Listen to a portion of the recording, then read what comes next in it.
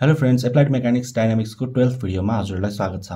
Chapter 3 मा रहेको कर्भिलिनियर motion of particles अन्तर्गतको यो प्रोजेक्टाइल मोसनको चाहिँ हामी के गर्छौं त भिडियोमा यसको पोजिसन, भेलोसिटी, त्यसैगरी यो म्याक्सिमम हाइट अनि टाइम अफ फ्लाइट र होरिजोन्टल रेन्ज चाहिँ डिराइभ गर्छौं है। यिनीहरुको फर्मुला चाहिँ हामी डिराइभ गर्छौं। अब हेर्नु त motion of particle under the effect of gravity is known as projectile motion है। प्रोजेक्टाइल मोसन भनेको चाहिँ motion of particle under the effect of gravity. अब यहाँ हेर्नु है त, consider a projectile is projected with initial velocity v0 at an angle of theta with the होरिजोन्टल भनेको छ है। प्रोजेक्टाइल चाहिँ इनिशियल भेलोसिटी v0 ले एंगल होरिजोन्टलसँग थीटा हुने गरी प्रोजेक्टेड गरेको छ है त। अनि late p be the position of particle at any time t। अब यो p भनेको चाहिँ के हो त, पोजिसन अफ पार्टिकल है। केही समयपछिको यो के हुन्छ त, यहाँ पुग्छ अनि त्यसकै पोजिसन हो है त, टाइम t पछिको पोजिसन। अब फर्स्टमा हामी के गर्नु पर्यो त, होरिजोन्टल डाइरेक्सन र भर्टिकल डाइरेक्सनको इनिशियल भेलोसिटी र एक्सिलरेसन निकाल्नु पर्यो है त। फर्स्टमा गरौँ होरिजोन्टल डाइरेक्सन है। इन होरिजोन्टल डाइरेक्सन हेर्नु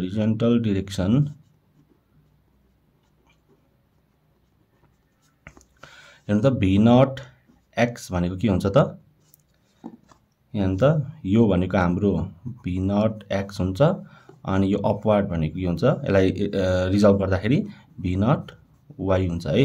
अब v0 x भनेको के हुन्छ त, v0 cos थीटा हुन्छ है। v0 cos थीटा रिजल्भ गरेको। त्यसैगरी होरिजोन्टलमा एक्सेलरेसन हाम्रो कति हुने भयो त, 0 हुने भयो है। होरिजोन्टलमा एक्सेलरेसन 0 हुन्छ। अब यसको पोजिसन र भेलोसिटी फाइन्ड गरौँ है त। टाइम t मा यसको पोजिसन र भेलोसिटी फाइन्ड गरौँ है त। Position at any time t x equals two, हामीलाई के थाहा छ formula, x0 plus v0 xt plus half ax t square है। हाफ a t स्क्वायर यो हामीले के त होरिजोन्टल डाइरेक्सनको गरेछौं, त्यही भएर मैले यहाँ ax लेखेँ है त। अनि अब यसमा हेर्नु त, हाम्रो x0 भनेको त के हुन्छ त, 0 हुन्छ। यो नलेखे पनि भइहाल्यो है। x0 भनेको 0 हुन्छ। अनि अब और x इक्वल्स टू, अब v0 x t छ है। v0 x भनेको हाम्रो v0 cos थीटा छ, v0 cos थीटा अनि टाइम जस्ताको जस्तै इन्टु t। अनि त्यसैगरी यहाँनिर हाम्रो हेर्नु त, एक्सेलरेसन पनि के छ त, 0 छ भनेपछि यो टर्म पनि हाम्रो 0 हुने भयो है। भनेपछि यहाँ लेख्नु परेन। भनेपछि हाम्रो x भनेको कति रहेछ त, v0 cos थीटा t रहेछ है त। त्यसैगरी velocity at any time t निकालौं। Velocity at any time t v, अनि यहाँनिर हामीले केमा गर्दैछौँ, होरिजोन्टल डाइरेक्सनमा गरेको भएर x लेख्छु है त, म vx लेख्छु। अनि यसको के हुन्छ त, फर्मुला हामीलाई के थाहा छ, v equals two v0 plus at भन्ने थाहा छ है। भनेपछि यहाँनिर के लेख्नु पर्यो त, v0 x प्लस axt। यो टर्म 0 हुने भयो है। ax भनेको हाम्रो 0 हुन्छ। भनेपछि vx भनेको के हुने रहेछ त, v0 x हुने रहेछ है। भनेको v0 cos थीटा हुने रहेछ। यति हामीले पोजिसन र भेलोसिटी के को लागि निकाल्यौं, होरिजोन्टल डाइरेक्सनको लागि निकाल्यौं। अब के को लागि निकाल्नु पर्यो त, भर्टिकल डाइरेक्सनको लागि निकालौं है त। इन भर्टिकल डाइरेक्सन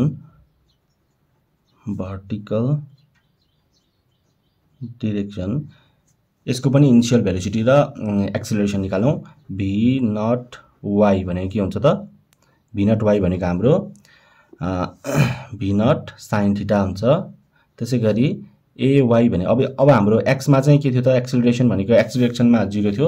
अब y डाइरेक्सनमा चाहिँ के हुन्छ त, हाम्रो हेर्नु त, यो भनेको हाम्रो अपवार्ड छ है। अपवार्ड गएको छ भनेपछि हामी एक्सेलरेसन डाउनर हुँदा g लेख्छौं अनि अपवार्ड हुँदा त एगेन्स्ट ग्राभिटी हो, त्यही भएर के लेख्छौं त, माइनस g लेख्छौं है। माइनस g गर्नु पर्यो है त। अब यसैगरी यसको नि के गर्नु पर्यो त, पोजिसन र भेलोसिटी निकाल्नु है त। Position at any time t, position at any time t,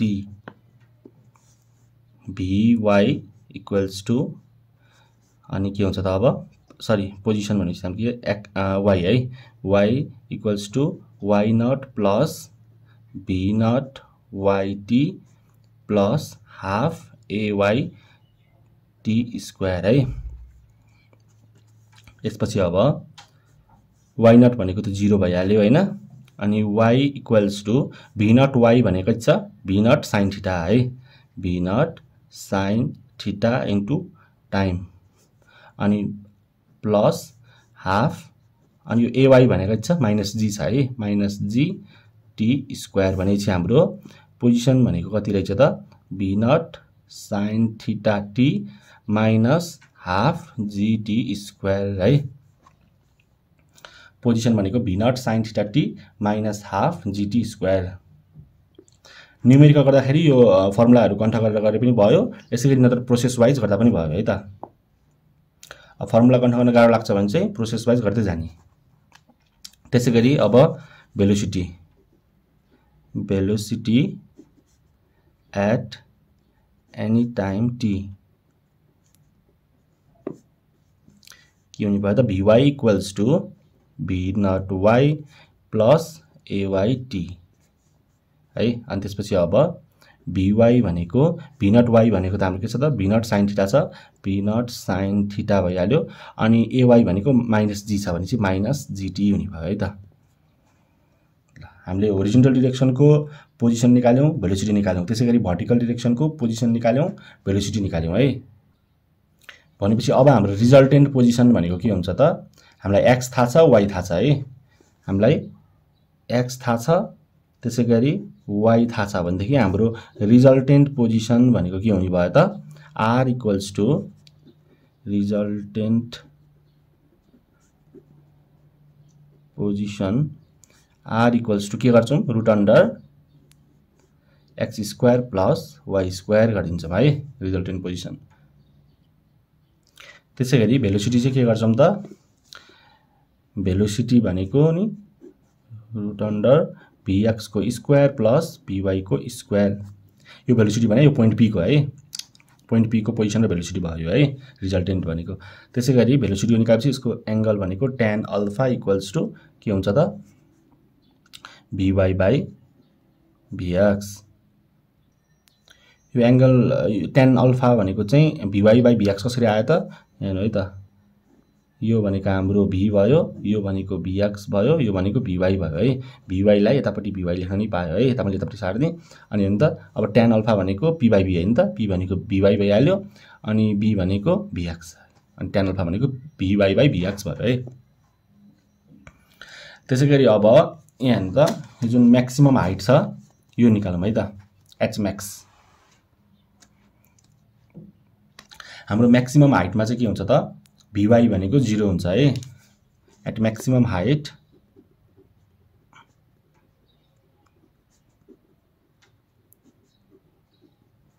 यो जुन पोइन्ट छ यो पोइन्टमा vy भनेको 0 हुन्छ at maximum height vy equals to 0, अनि vy 0 हुन्छ, अनि जुन हामीले y भनेको छौं त्यो भनेको हाम्रो h max भइदिन्छ है।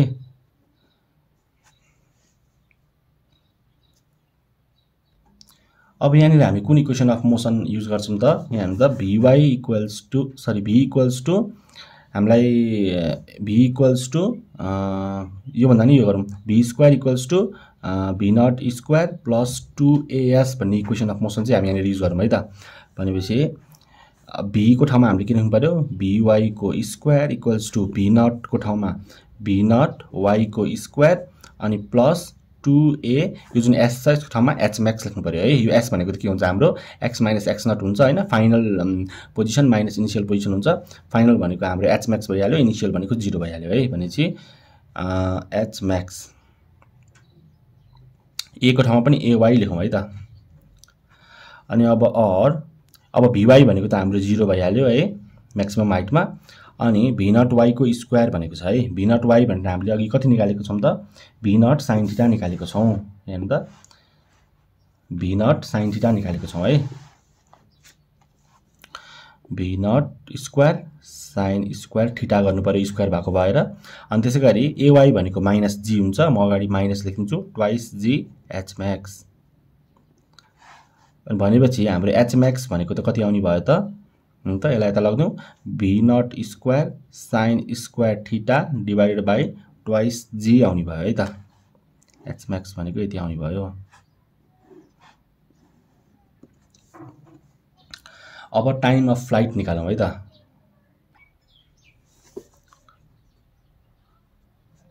टाइम अफ फ्लाइट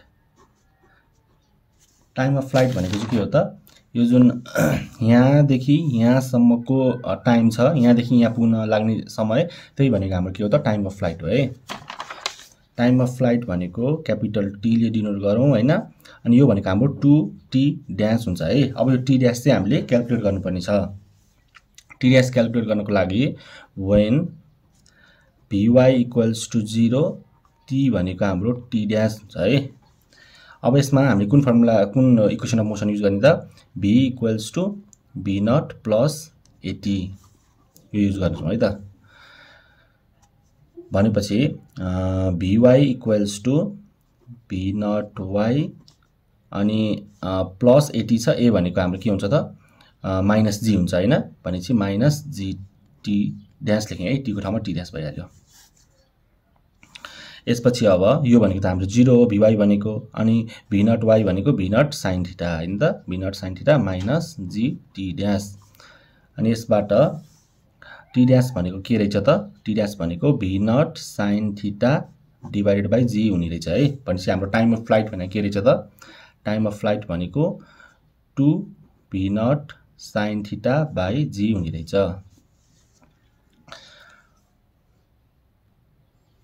अब लास्टमा छ होरिजोन्टल रेन्ज है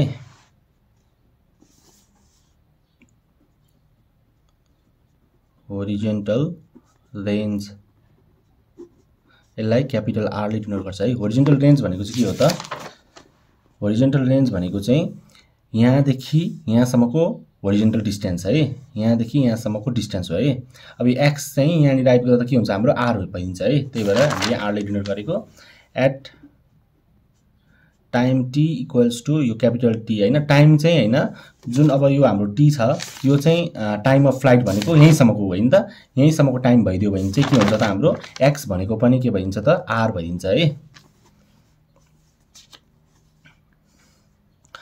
अब r भनेको हामीले के लेख्न सक्छौं त हामीलाई के थाहा थियो x भनेको v naught cos theta into अनि t भन्ने थाहा थियो हैन अहिले हामीले के लेख्छौं त अब t लाई हामीले के ले replace गर्दियौ time of flight capital t ले है अनि अब v naught cos theta into t भनेको त twice v naught sin theta by g भइहाल्यो भनेपछि हाम्रो r भनेको के भइदियो त v naught cos theta into twice v naught sin theta by g छ भनेपछि v naught को स्क्वायर भयो यहाँ एउटा अनि twice sin theta cos theta भनेको sin 2 थीटा अनि डिवाइडेड बाइ g है होरिजोन्टल रेन्ज भनेको v naught square sin 2 theta by g हुने रहेछ है त